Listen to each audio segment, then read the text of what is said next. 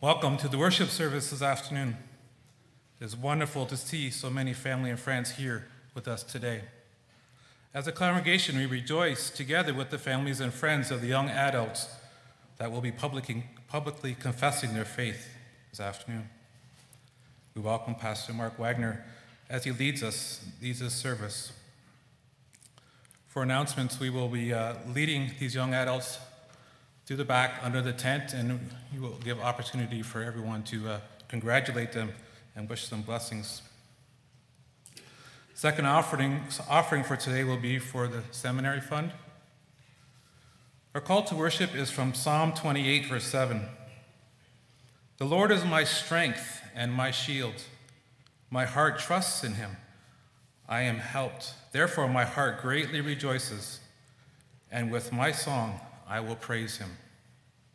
Let us sing together Psalm 251, verses 1, 2, and 3.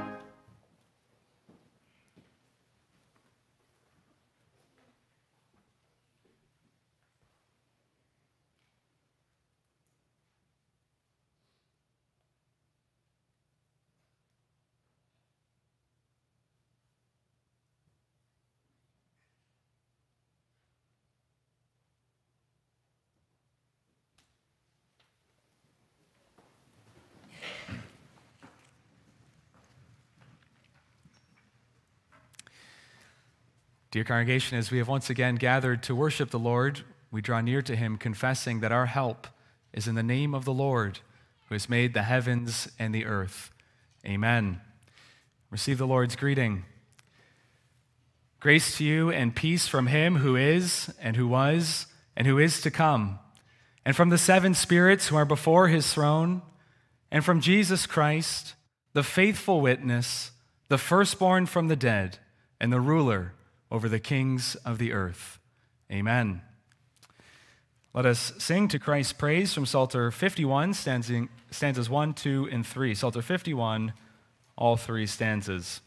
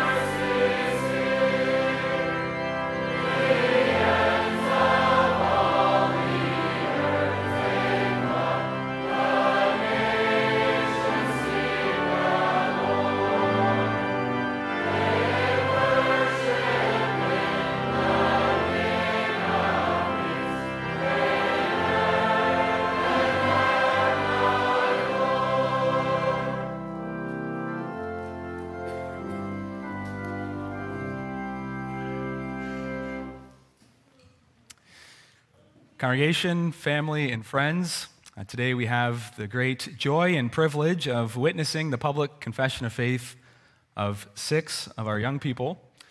And so I would like to ask our 6 young people to now come forward for that. If you can face the congregation lining up somewhere from here in a half semicircle that direction, I'll stand over there, if that's okay. So, sorry, more that way. That's great. So we have 4 questions that we'd like to ask you, and then we will receive your answer. Number 1, do you believe the truth of God, which is revealed in the Old and New Testament and confessed in the articles of the Christian faith and taught here in this Christian church to be the true and complete doctrine of salvation? Number 2, do you promise by the grace of God steadfastly to continue in the confession of this truth of God and to live and die therein? Question 3, do you confess that you abhor and humble yourself before God because of your sins, and that you seek your life outside of yourself in Jesus Christ? And do you desire to celebrate the Lord's Supper for the strengthening of your faith?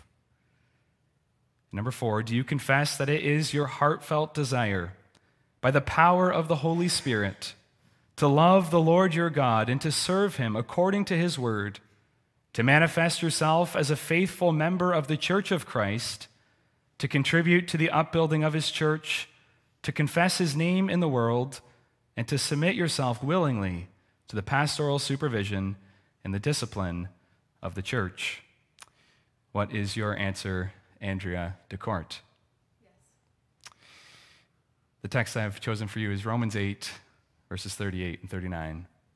For I am persuaded that neither death nor life, nor angels, nor principalities, nor powers, nor things present, nor things to come, nor height, nor depth, nor any other created thing shall be able to separate us from the love of God, which is in Christ Jesus, our Lord. So, sister, may the eternal, unchanging love of God be the center and foundation of your life. What is your answer, Joshua Koopman? Yes. Revelation 1, 5b through 6.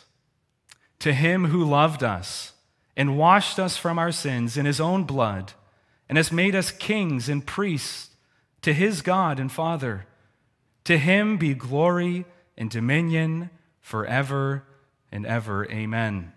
And brother, may that be the direction of your life as well. To him who washed us, and to him be the glory. And what is your answer, Jedediah Otten? Yes. Romans 5, 1 and 2, a text that you memorized for this class. Therefore, having been justified by faith, we have peace with God through our Lord Jesus Christ, through whom also we have access by faith into this grace in which we stand, and rejoice in hope of the glory of God. And so, brother, keep standing on this precious truth of justification by faith alone in Christ alone, and let that be your reason for rejoicing. What is your answer, Jesselyn Otten? 1 John 3, verses 1 and 2. Behold, what manner of love the Father has bestowed on us, that we should be called children of God. Therefore, the world does not know us because it did not know him. Beloved, now we are children of God, and it has not yet been revealed what we shall be. But we know that when he is revealed, we shall be like him, for we shall see him as he is. And so, sister, already now we have the astounding privilege of being called children of God. But then we will see him. And so keep looking forward. What is your answer, Rachel Wagenaar? 2 Thessalonians 2:16. May our Lord Jesus Christ himself and our God and Father, who has loved us and given us everlasting consolation and good hope by grace, comfort your hearts and establish you in every good word and work. So, sister, Jesus, our Savior, has loved us and has voluntarily given himself for us so that our lives might reflect that as well in our words and in our works. And what is your answer, Rebecca Wagenaar? Ephesians 3:17 through 19. That Christ may dwell in your heart through faith, that you, being rooted and grounded in love, may be able to comprehend with all the saints what is the width and length and depth and height, to know the love of Christ which passes knowledge, that you may be filled with all the fullness of God. And sister, you have shown that you love to study and to dig into God's truth, and so keep digging into this one thing, to know the love of Christ, which passes all understanding. Well, dear brothers and sisters, it is an amazing grace of God that you can be here this afternoon to give your yes to these weighty and solemn questions. As we go through those questions and we think about what this all means, and yet to stand here today at the front and not only before the congregation, but before God to give your yes. And I said that's a sign of God's amazing grace because we all have grown up in Christian homes, and yet in various ways he has led you to be able to say from your heart, yes, this is true, and yes, I want to live this way. And so on behalf of the consistory and church family, we extend a hearty welcome to you as full confessing members of our congregation, and especially we look forward with you to celebrating the Lord's Supper. Well, let me leave you with the benediction of Paul in Romans 15:13. May the God of hope fill you with all joy and peace in believing, so that by the power of the Holy Spirit you may abound in hope. And so, brothers and sisters, this is how we move forward, with the God of hope in front of us and enabled by the Spirit who gives us hope. And so, congregation, may that also be then our prayers and our desire for this, for these young brothers and sisters in the Lord. Let us sing to God's praise, rejoicing in his faithfulness. We'll do that standing, singing from Psalter 241, 1 through 4. 241, 1 through 4.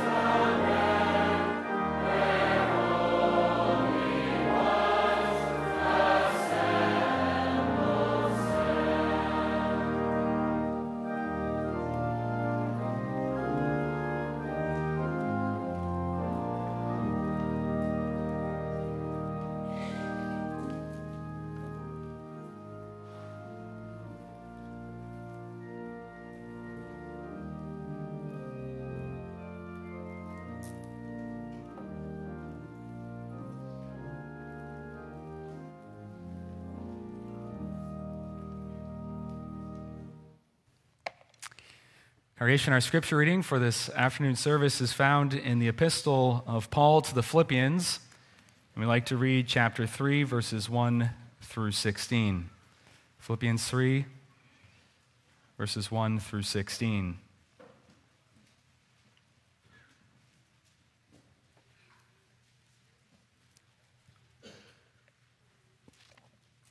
This is found on page 1804 in the Pew Bible, Philippians chapter 3, verses 1 through 16. Our text will come from verses 12 through 16.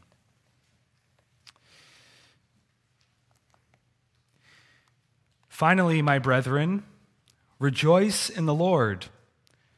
For me to write the same things to you is not tedious, but for you it is safe.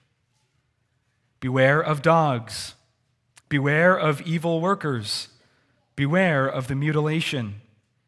For we are the circumcision who worship God in the Spirit, rejoice in Christ Jesus, and have no confidence in the flesh. though I also might have confidence in the flesh. If anyone else thinks he may have confidence in the flesh, I more so. Circumcised the 8th day, of the stock of Israel, of the tribe of Benjamin, a Hebrew of the Hebrews. Concerning the law, a Pharisee. Concerning zeal, persecuting the church. Concerning the righteousness which is in the law, blameless. But what things were gain to me, these I have counted loss for Christ. Yet indeed I also count all things loss for the excellence of the knowledge of Christ Jesus my Lord, for whom I have suffered the loss of all things, and count them as rubbish, that I may gain Christ, and be found in him, not having my own righteousness, which is from the law, but that which is through faith in Christ, the righteousness which is from God by faith, that I may know him in the power of his resurrection, in the fellowship of his sufferings, being conformed to his death, if by any means I may attain to the resurrection from the dead. Not that I have already attained, or am already perfected, but I press on, that I may lay hold of that for which Christ Jesus has also laid hold of me. Brethren, I do not count myself to have apprehended, but one thing I do, forgetting those things which are behind, and reaching forward to those things which are ahead, I press toward the goal for the prize of the upward call of God in Christ Jesus. Therefore let us, as many as are mature, have this mind. And if in anything you think otherwise, God will reveal even this to you. Nevertheless, to the degree that we have already attained, let us walk by the same rule, let us be of the same mind. Thus far, the reading of God's holy and infallible word. May he add his blessing to it. Congregation, at this time, we would like to unite ourselves with the church of all ages and all places, reciting together the Apostles' Creed, answering that question, Christian, what do you believe? I believe in God the Father Almighty, maker of heaven and earth, and in Jesus Christ, his only begotten Son, our Lord, who was conceived by the Holy Spirit, born of the Virgin Mary, suffered under Pontius Pilate, was crucified, dead, and buried. He descended into hell. The 3rd day he rose again from the dead. He ascended into heaven and sits at the right hand of God the Father Almighty. From there he shall come to judge the living and the dead. I believe in the Holy Spirit. I believe a holy Catholic Church, the communion of saints, the forgiveness of sins, the resurrection of the body, and the life everlasting. Amen. Let us now go to our triune God in prayer. Let us pray.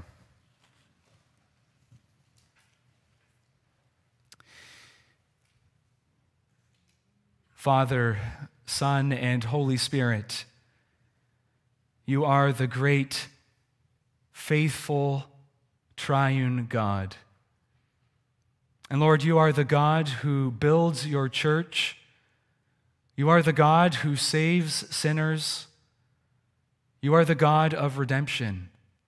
Father, in your mercy and eternal love, you have chosen a people for your dear Son. And in time, you sent your Son, that he might live for them, that he might die for them, that he might rise again for them, that he might ascend and ever reign at your right hand for them. And from that place, Lord Jesus, you have poured out your Spirit. And how precious your Spirit is, your Spirit who gives life to dead sinners, your Spirit who enables your children to walk in obedience, your Spirit who gives growth. When left to ourselves, there would be no growth. Lord, your word tells us that it's only by the Spirit that we can confess the name of Christ. And Lord, we thank you then for your mercies and your faithfulness in enabling us to hear the confession of 6 young people. Lord, we thank you for Andrea DeCourt and Joshua Koopman and Jed Otten and Jesselyn Otten and Rachel and Rebecca Wagter. Lord, we pray that you would bless them in every way, that you would help them to be faithful by your grace and by your help to the answer that they have just given, to the promise that they have just made. Lord, we pray that this very service would be used by you in their lives to help them to press on in the Christian life. Lord, bless the very act of confessing their faith and also the words that are spoken and the songs that are sung and the prayers that are lifted up and the fellowship that's enjoyed.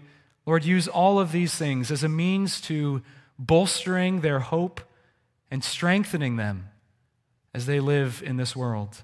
Lord, we pray this for each of us who confess the name of Christ. Lord, what a blessing it is to think of your mercies to all of your children, that you care for us, that you provide for us. And though we often sin against you, Lord, your forgiveness is real, and your Spirit is real. And it's by your Spirit that we are slowly and progressively changed more and more into the image of Christ. Lord, we thank you for the families that have gathered here and for the friends, for all of our visitors.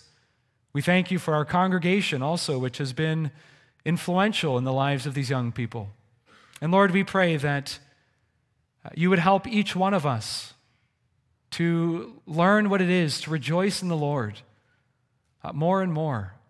Lord, for those who are here who don't confess the name of Christ or who don't confess that name in truth, that they would learn this very afternoon what it is to do that and what it means to be a sinner saved by grace, to be washed in the blood, and to be helped by your Spirit. Lord, do that work also through the preaching of the word. We pray that it would come with power, that it would come with personal application, and that you would help us, O Lord, to receive your word with hungry hearts, ready to learn from you and to live in obedience to you. Lord, we thank you for this moment in the life of our church as well as we see your faithfulness to us here in Zion, that you have enabled us to witness 6 more confessing members to join us. And Lord, we praise you for that. We pray that you would continue to deepen our faith here and deepen our holiness, and that you would continue to add to our numbers, Lord, as you have done today. Lord, we thank you for the years of teaching that these young people have received in the home and in the church and elsewhere. And we pray that the seed that's been sown would continue to bear fruit in their lives. Lord, that as they move forward from this place, that there would be evidences of growth in grace, of growing love for the Lord Jesus, and a desire to live wholeheartedly for him.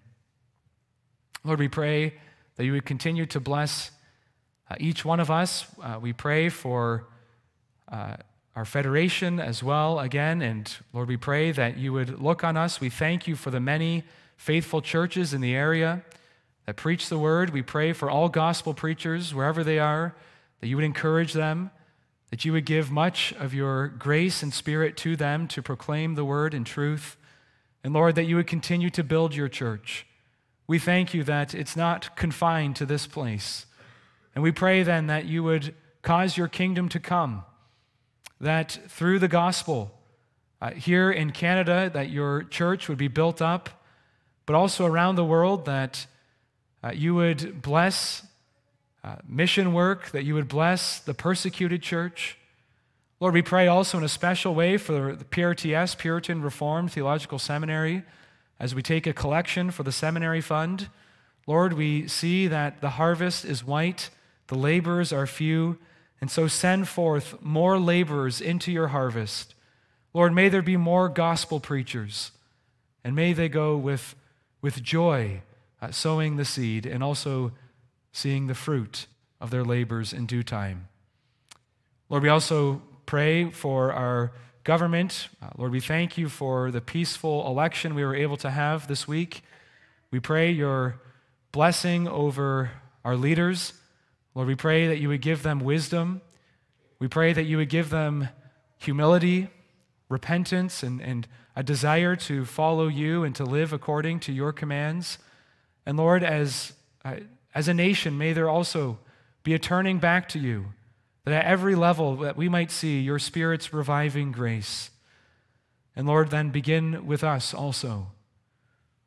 We thank you, Lord, that we also have answered prayers and that we prayed for Rashida Vrogendenhill last week. And Lord, we're thankful to hear that she's doing somewhat better.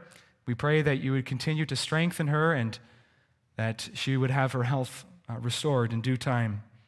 Lord, we come to you as poor and needy people who need your grace, as those who need your word in order to live. Your word is more precious than gold, and it's sweeter than honey. And so, Holy Spirit, we pray that you would take your word and apply it to our hearts and minds. We pray this all, confessing our sins, looking to the Lord Jesus Christ, and drawing near to the Father in boldness through him. It's in his name we pray. Amen. Well, congregation, at this time, we have the opportunity to give to the Lord from our gifts, and our second collection is for the seminary fund. Following that, we'll sing from Psalter 175, stanzas 1 through 4. Psalter 175, all 4 stanzas, titled Personal Testimony.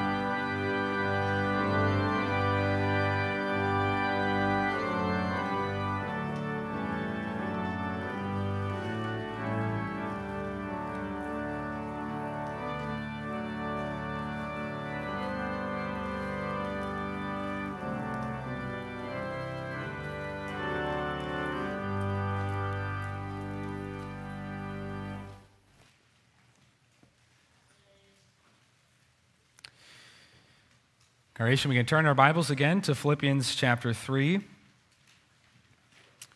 I'd like to read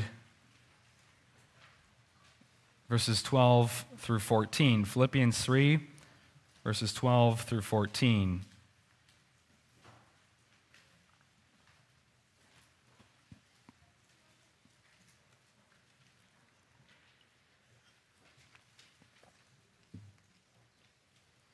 There, the Apostle Paul writes, "Not that I have already attained or am already perfected, but I press on, that I may lay hold of that for which Christ Jesus has also laid hold of me.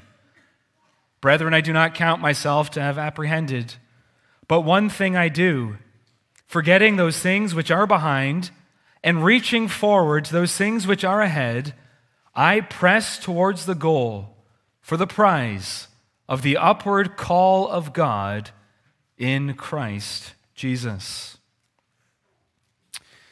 Congregation, in the opening verses of this chapter, the Apostle Paul has given us something of his own personal testimony. Here we find his confession of how God, by his grace, has made a difference in his life. And as we read from chapter 3, verses 1 through verse 11, we find that it's very personal. Paul is speaking from his heart.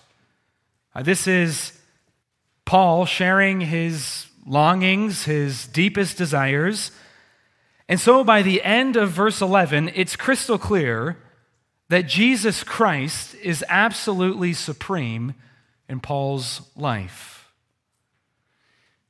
Notice he speaks in verse 8 of the excellency of the knowledge of Christ Jesus.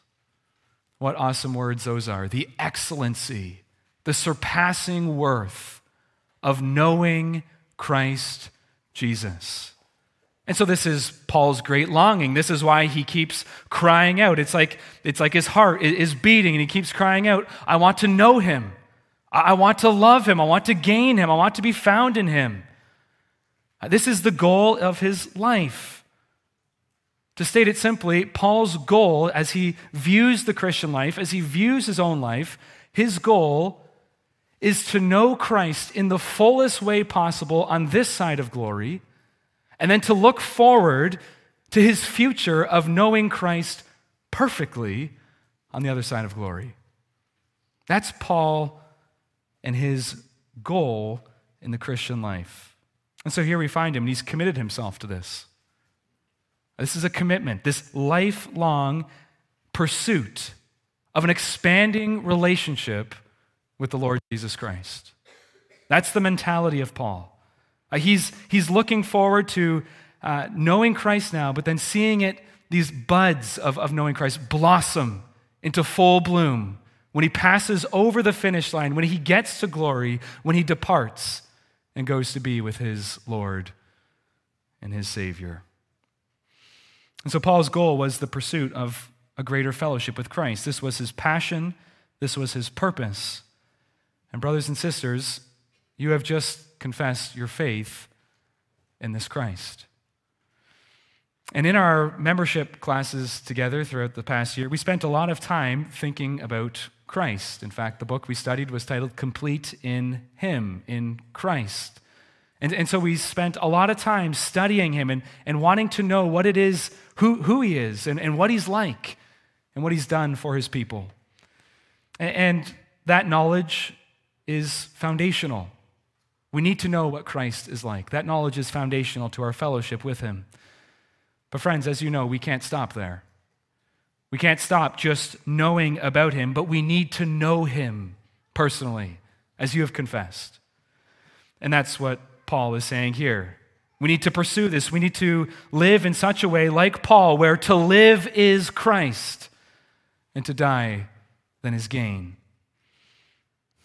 Well, having just expressed such heights in his own Christian life, Paul then transitions here in verse 12 through 16 to provide clarity and instruction for the church on what the Christian life looks like. Okay, Paul, these are your desires, these are your longings, But what's it like on the ground? What's it like running the race? We see the goal, we see the finish line, but what's it like as we run this race? What's the Christian's mindset? Notice that, verse 15. Paul says, let those of us who are mature think this way. And so Paul has the Christian's mind in view, the mature Christian's mind. And he's describing it, what it's like. What's it look like to run the race of faith with a mature Christian mind? What's that look like? Paul wants to see the church in Philippi, this gathering of believers who have confessed their faith in Christ. He wants to see them grow up in their faith. He wants to see them mature. He doesn't want them forever to remain infants in grace, but he wants to see them advancing. He wants to see them growing stronger and developing. He wants them to mature in their thinking and love. And so that's the question that sets up this sermon for this afternoon then. What is the mature Christian mindset as they run the Christian race? And that's what Paul explains here in verses 12 through 14. And notice our title then is Pressing On. Pressing on. And that in many ways summarizes the mindset of the Christian. Pressing on. Here in these verses, Paul is using athletic imagery as he gives this, as he states these words over and over again, I press on. He's wanting us to picture a runner engaging in a race. And children, many of you had track and field, and it's not the 100-meter dash he's thinking of. But he's thinking of this marathon, the long Christian race, this lifelong journey. And here's the mantra of the Christian, I press on. And so that's our title, Pressing On. And first, we want to see the Christian's awareness. The Christian's awareness. Notice verse 12. Paul says, not that I have already attained or am already perfected. Now again, this is the language of one who's running the race, who sees the finish line, but who hasn't yet made it there. He's still running the race. He has the goal in mind. That goal is perfection. Paul's goal is complete conformity to Christ. He wants Christ-likeness. This is his goal as he strives after holiness. He doesn't want to be partially holy. He wants to be completely holy. He is striving after this. I want to be like Jesus. And yet notice there is this keen awareness that he has not yet attained this. This is the Christian's awareness. He says, not that I have already attained or am already perfected. And so, congregation, this is the awareness of a mature Christian. This is part of the mature Christian thinking. To have this awareness, the mature Christian is one who has a right self-awareness. They know themselves. That's Paul. He's come to know himself in truth. And he says, I have not yet attained. I know myself, and I'm not yet where I want to be. And so this highlights for us, then, the need for healthy self-examination and the role that that ought to have in the Christian's life. All of us have some thoughts about our spiritual state. The question is, are those true? Are those true? Do we actually know ourselves? The natural heart is proud by nature. It's deceptive. That was Paul in his old life. Remember, as he recorded it, he thought of himself as righteous. In himself, his law-keeping, righteous. He was deceived. And yet here, he now knows himself. And so this self-examination, it's part of the Christian life. We shouldn't be afraid of it. It's called for. Paul calls for it in Corinthians and in his other letters as well. He calls for this self-examination. What is that? Well, it's to test ourselves, to take the Word of God and to measure our progress, to know ourselves in truth. That's Paul here. He sees himself. He knows that he's not already perfected. Perfection's coming for him. That's verse 21. When Jesus comes again, he will see him and he will be given a glorious, glorified body. But for now, he knows that's not where he is. That's not his state. And so this is exactly what the Christian finds when they do self-examination. If we know ourselves, we know that there is much room for growth. That's the Christian mindset. They see that there's much room for growth, and it grieves them. They want more. As the Christian strives to live close to God, the God who is light, more and more of their darkness is revealed. And they see there's room for growth. The closer the Christian gets to Christ, the more difference they see between themselves and Christ, who they love. Christ is pure, he is perfect, he is patient, he's gentle, he's kind. Christ, as we read the Gospels, he gets angry about the right things and in the right way. Then we look at ourselves, and there's so much impurity, so much impatience, so much harshness and bitterness, and so much irrational anger and unrighteous anger. And so the Christian sighs. There's grief. I want to be like Christ, and I'm not there yet. Congregation, we should take heart. This is the Apostle Paul saying this. He has just expressed his great love for Christ. And if we are honest, we see ourselves, we see our own timidness in the faith, we see how little we've attained, and we think maybe here's a man who's far above us. Here's a man who's already been perfected. And he's saying that's not the case at all. I still have so much growth that I need. And so this is the Christian's self-awareness. But how do they deal with this self-awareness? Do they just despair? Is that what self-examination is, to despair? To turn in on themselves, to be morbid in that way? No hope, look at me, woe is me, I'm forever stuck like this. Well, absolutely not. That's not the Apostle Paul. No, he knows himself, but he knows himself as he's in Christ. He knows himself, and every examination of himself is a gospel examination. The gospel saturates that. As he looks at himself, as he sees his sin, as he sees his shortcomings, he's then fleeing out to Christ. He's running out to this Christ who is his life. Confession of Faith students, the third question actually that you answered expresses this beautifully. Let me read it for you. Do you confess that you abhor and humble yourself before God because of your sins? You're saying you know yourself. There's sins. But it doesn't stop there. And that you seek your life outside of yourself in Jesus Christ. That's not only a confession to make here today, but that's a way of life. As the Spirit shows you more of yourself, as you examine yourself in light of the Word, and you see your failings, you see the sins in your life, you're called out to come out of yourself, to run again to the Lord Jesus, and to find your life hid in Him. And so that's Paul. He has this self-knowledge. And congregation, do we know ourselves then? A mature Christian knows himself. They know themselves as a sinner, but they know themselves as a sinner saved by grace and being transformed by the work of the Spirit. So don't just know yourself. That's key to the Christian mindset. But our second point is the Christian's confidence in here saying, know your God.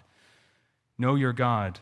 Yes, Paul knows himself, but he knows his God, and this is all of his reason for confidence. And there's three precious soul-strengthening things that we can say here about our God and about our confidence in Him.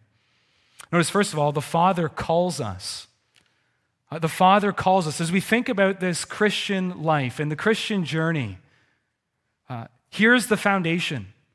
The Father calls us. Look at what the apostle says. He says in verse 14, he's pressing on, for the prize of the upward call of God in Christ Jesus. And so notice that, the call of God, God's calling on the Christian, on their life. This word calling, it has the idea of a summons, of a king summonsing you. And it's effectual then. It's powerful. Laced into this call is the power of life. This is not just the general call of the gospel. This is the effectual call of our sovereign King who summons all of his children to life, to rise from the dead, first of all, and then to come home. Notice Paul says it's the upward call of God in Christ Jesus. Isn't that beautiful? That word upward, we can also put heavenly, the heavenly call of God. This call, this summons, it's come through the Word by the power of the Spirit from heaven. It's come from there. That's the source, and it's calling us to heaven. That's where it's going to bring us. That's the direction that God will take his people. And although this was true of Paul in a unique way, he heard an audible voice, he saw the living Christ in the sky, yet every Christian's call is no less real and no less guaranteed.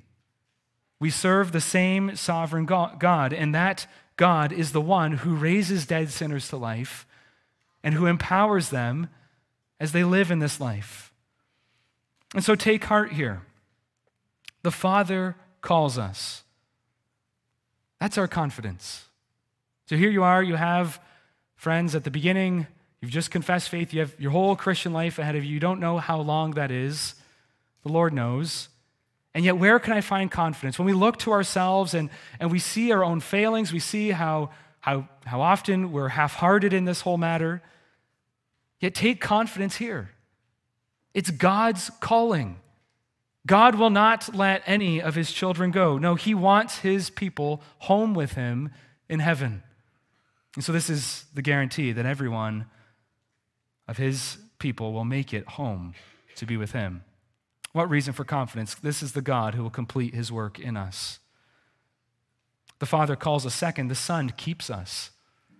The Son keeps us. Notice again, it's the upward call of God in Christ Jesus. That's telling us, Paul is reminding us of one of his favorite things to remind us of, that every bit of salvation, every part of salvation is located in this one person.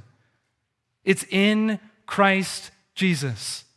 If there's forgiveness of sins, it's found in Christ. If there's adoption into the family of God, it's found through knowing Christ. If there's to be the Spirit in our life, it comes in Christ. And so what reason for confidence? Because the Christian's existence is bound up in Christ. This is the security of the gospel, our union with our Christ. And to think practically then, we just had Ascension Day. Christ has ascended to glory. He finished his earthly race. He ran that race perfectly, and he went to heaven, and he was welcomed home. And that right there, seeing Christ with his real body ascend into heaven and be welcomed by the saints and angels and ultimately by the Father himself, that is a guarantee that every single one who is in Christ, they too will be welcomed home to glory.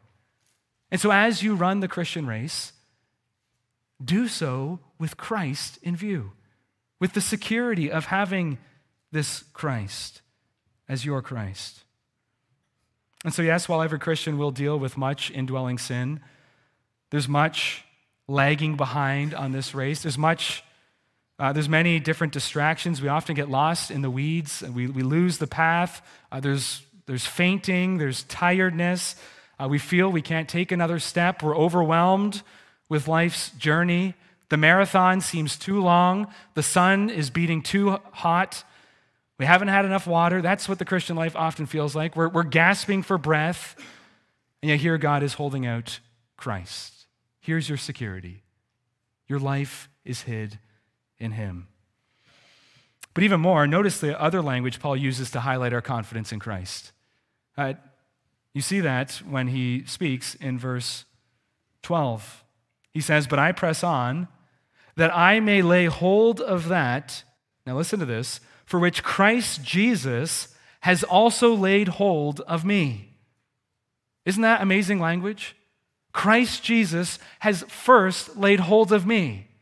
And if I'm going to lay hold of anything, if I'm going to press on in the Christian life, that first knowledge of Christ laying hold of me comes first. That is the power source. And so Paul here is picturing Christ as the one who has sought us. He's the one who's left heaven. He's found us. We were like the drowning swimmers. Our boat had capsized. We were there drowning in that desperate place. And yet Christ entered the treacherous waters. Christ laid hold of us. Christ sought us. He brought us to shore. And he won't let his people go. This is our Savior. He keeps his people. He shed his blood for us. And he continually intercedes for us. And so none can snatch us from the hand of this Christ. What reason for confidence? Not only the Father and the Son, but third, also the Spirit. The Spirit spurs us on. Now, Paul doesn't explicitly mention the Spirit here, but he knows from other of his passages of Scripture, he knows very consciously that he is an instrument in the Spirit's hands. And as he preaches and as he writes the God-breathed word, he knows that the Spirit is ministering through him. And that's exactly what the Spirit loves to do. The Spirit loves to take the word. In fact, this is what he ordinarily does. He takes the word of God and he uses it to either comfort us when we're grieving or to convict us when we're leaving him. And so the Spirit, he spurs us on. He takes a text like this one so that we might run the race to glory. The Spirit is here in his word saying, press on. Press on. Don't lag. Don't grow weary. Don't give up, but move forward. Advance. Strive. Lay hold. And child of God, how often in your Christian life have you not found that to be true? That the Spirit spurs us on. Maybe you're in that place of grief. You're despairing, but then the word comes to us. Maybe it's in our own daily devotions or it's in the preaching of the word, and a word just hits us right, and suddenly we have hope again. The sun is shining on our soul, and now we can get up, we can move, we can press on. Or at other times, you've grown lazy spiritually. You have been distracted. You've wandered off the path, and yet the preaching comes or the word comes, and it's sharp. And it's the Spirit holding the sword of the word, and he's cutting. And he's doing it because he loves his people.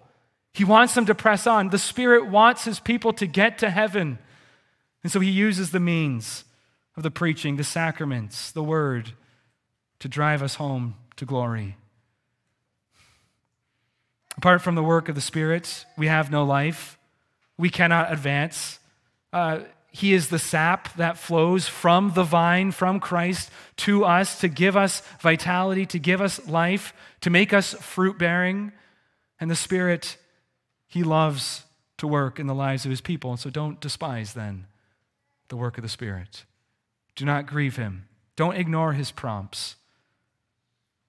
But listen to him as he speaks in his word. Well, this is Paul. This is the mindset of a mature Christian. They are one who has a keen self-awareness, a keen sense of their sin, but they also are one who is full-eyed, wide open to their God, their triune God, Father, Son, and Holy Spirit. That's their reason for confidence. They don't run this race thinking that they will somehow lose. No, they have confidence. Yes, it's difficult. Yes, it's wearying. Yes, we're slow. But our God, he is for us. And if he is for us, who can be against us? This then takes us to the final point, the Christian pursuit. Not only the Christian awareness and the Christian confidence, but now finally the Christian pursuit. Paul says over and over again, I press on. That's verse 12. I press on that I may lay hold of that for which Christ Jesus has laid hold of me. And so here's the first thing we need to notice is the intensity. Paul is our running coach, and he's saying, press on. I do it. I'm the example of the Christian life, and I want you to do it as well. He's speaking to the church in Philippi, and God is speaking to us here. Press on, Christians. Are we intense about our Christianity? Personally, about our sanctification, about our holiness, about our pursuit of Christ? Listen to the intensity of Paul. I press on. Is that your intensity today? Or have we grown tired? Have we grown lazy? The word surgite, it's Latin. If you ever studied at Brock University, you notice that that's one of their slogans, surgite. And it means this: push on, press on. And it was the last words of Sir Isaac Brock, the general, in his battle. As he was fighting on the field, he was saying, press on, press on. And that's Paul here saying, for the Christian, it's a warfare. We don't wage war against flesh and blood. We fight against Satan. We fight against the principalities. We fight against our own sin. And so be warlike. Press on. That's the intensity. Second, the strategy. Well, how do we do this? Paul tells us, one thing I do, forgetting those things which are behind and reaching forward to those things which are ahead, I press towards the goal. And so notice, concentration is required. Paul says, there's one thing I do. He is zeroed in, he is focused, and he's looking forward. He's forgetting those things that are behind, and he's reaching forward like the runner. It's a relay race. The baton is right in front of you. They're about to pass it. You're not looking over your shoulder. You're looking forward. You're reaching. You're pressing forward. I don't want to drop the ball. I don't want to drop the baton. That's Paul. He's concentrating. He's pressing forward. Now, what's it mean that he forgets those things that are behind? Well, it's absolutely right and appropriate to look back on God's past mercies. That's not what Paul's talking about. And so, confession of faith students, this is something that I hope you do today with your family, with your friends. You think back on God's past mercies. How did we get to this point? It's good to look back at those things. That actually gives us fuel and encouragement and strength to press on. When we see God has been faithful in the past, and he's the same God, and he will be with me in the future. Paul agrees with that wholeheartedly. Notice that in this chapter, Paul is reflecting on God's past mercies. He described his old way of life. He was headed for hell. He was headed for condemnation, and he was blind to it. But because of the grace of God, God intervened, and now he's a different man. And Paul finds strength in that. He reflects on the various ways that God has upheld him and has given him this new desire. And so for us, then today as well, think back at the various points of your life where God kept you from making shipwreck, choosing a different life, or reflect on how God softened your heart at different points and in different ways to love the Lord Jesus, to come after him, to seek him, and to find him. And so Paul is not talking about forgetting God's past faithfulness, but Paul is talking about forgetting those things that hinder our progress as we pursue sanctification. In congregation, how many things there are that hinder our progress? Things that we should be forgetting, but that we keep looking back at, and they're slowing us down and tripping us up.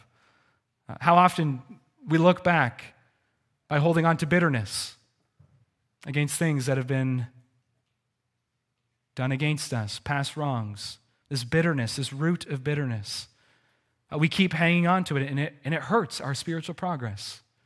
Now, maybe things need to be dealt with, maybe things need to be resolved and addressed, then do so in a Christian way. But kill bitterness, because it hinders our pursuit of Christ. Or despairing over past sins. We see what we've done in the past. We think back to maybe that particular sin, and it haunts us, and it hurts our assurance. It weakens us, because can Christ, is his blood really sufficient to cover that sin? And Paul's saying, yes, it is. Press on. Put that behind you. God has taken your sin and he has placed it in the depths of the sea. He has separated you as far from the east as from the west from them. And so press on. Replaying our past failures does not help us often in our pursuit of Christ. The more and more we have regrets and we think about these things and mull over these things, the less likely we are to rest in our Father's providential leading. And so how Satan loves to unleash these things at our heels like snapping dogs that are coming after us, distracting us so we keep looking back. and we're tripping up and slowing down. But Paul says this is baggage. It needs to be brought to the foot of the cross and press on. Press on. Look forward. Look forward. And that's the last thing then, the prize. The prize. Paul keeps on talking about pressing forward towards the goal. I press towards the goal. And so, child of God, we need to set the prize in view. Frequently, we need to remind ourselves that heaven is real, and that hell is real, and that Jesus is real, and there is a throne, and I want to be around that throne. I want to be praising this Christ. I want to be casting my crown at his feet. That's the prize, to be with him. And Paul, he sees it, he knows it. And so later in this chapter, he weeps over the enemies of the cross. He weeps for their soul. They're going to hell. He weeps for them. But then he sees Christ coming, and that enables him to press on. He knows that he's going to heaven. His citizenship is in heaven. That's his home. He's received this heavenly call. The Father is calling him home. And so he's running to win. Just like the Olympian intentionally will think about the gold medal before they run the race. I want to see myself in the number one place, gold medal around my neck. They envision it. They envision all the ways that the race can go so they could be there. And Paul is saying to Christians, live that way. Live with heaven in front of you. Live running, pursuing this full and perfect fellowship with Jesus. Already in this life, be knowing him and enjoying him, but be looking for what's ahead and what's to come. And so in closing then, what direction are you headed? What's the direction of your life? Are you going this way? Are you going to glory? Well, how do I know? Well, are you going to Christ today? Is your heart saying, I want him, I need him, I love him, I'm following him? That is the sure sign of the direction we're headed. And that's the only way to run. Notice verse 16, Paul warns about backsliding. He warns about falling back. He's saying, don't let go of the rope. Don't lose what you've already gained. Confession of faith students, we've learned much this past year. Don't lose what you've gained. Press on and press forward until you meet the Lord Jesus Christ and cast your crown at his feet. Well, may God help us to be there on that final day. Amen. Let us sing out of response, Psalter 7, stanzas 1, 2, and 3. Psalter 7, all three stanzas.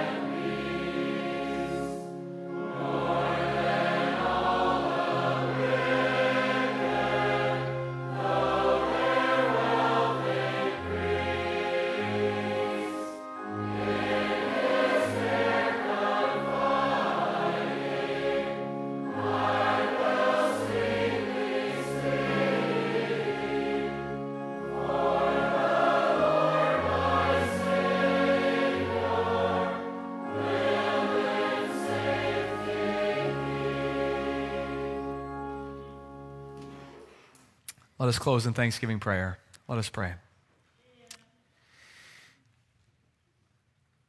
Our gracious God, we thank you for your mercy and for your eternal love. Father, we thank you for your call upon all of your children, your life-giving call, your powerful summons that will bring us home. We thank you for Christ who keeps us, who holds us, who's laid hold of us in coming into this world, who's died for his people that they might forever live with him. And we thank you for your Spirit, who at times comforts us and who at times convicts us as he spurs us on through life's journey. And Lord, we pray then that you would bless every Christian here, and especially those who have confessed their faith today. Lord, we pray that you would encourage them and strengthen them, that they might know themselves, but that they might know their God and press on home to heaven. And Lord, for those of us who don't know you, who find ourselves apart from Christ, may we come to him today. May we not delay. May we see the realities of life and death. And may we find our lives also then hid in the Lord Jesus Christ.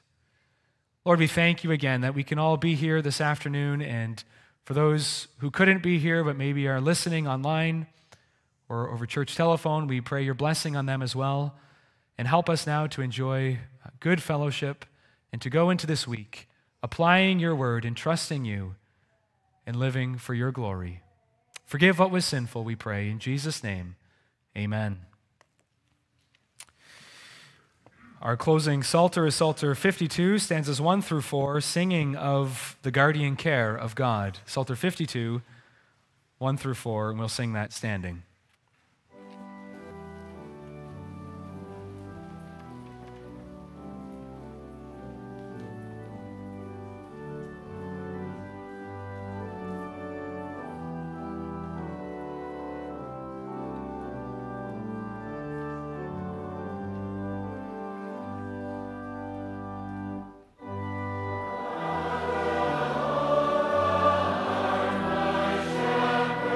Therefore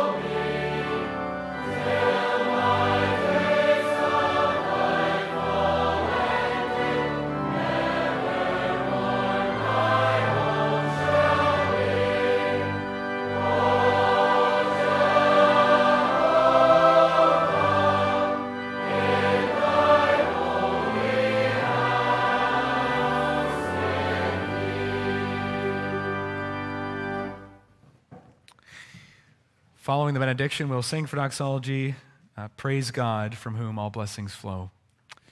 Receive the Lord's blessing, go to your homes and into this week in peace. The grace of the Lord Jesus Christ and the love of God the Father and the fellowship of the Holy Spirit be with you all. Amen.